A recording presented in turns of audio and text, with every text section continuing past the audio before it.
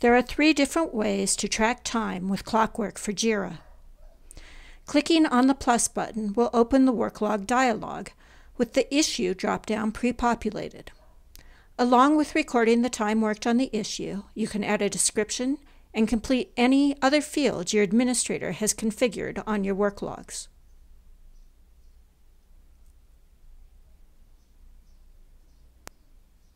To use a timer on an issue, click the play button.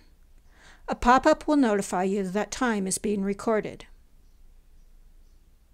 You can navigate to a list of all currently running timers from the Clockwork menu.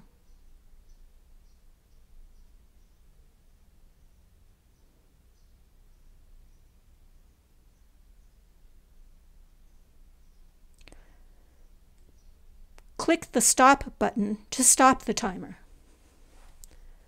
A work log will be created. Select Edit if you want to modify the work log.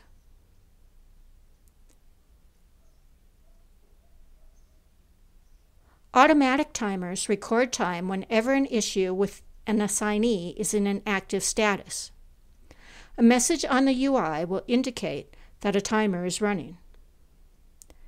To configure which statuses are considered active, navigate to Clockwork Settings. Select Active Statuses and the indicated project. Click on the Active Statuses tab. Drag statuses to the appropriate category.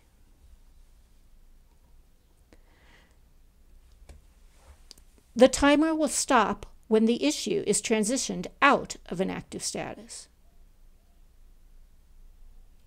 You can edit work logs to add descriptions and other information.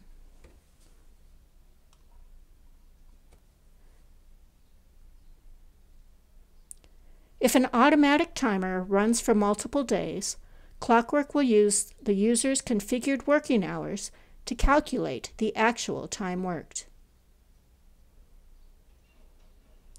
Visit HeroCoders.com for more examples of how you can improve time tracking in Jira.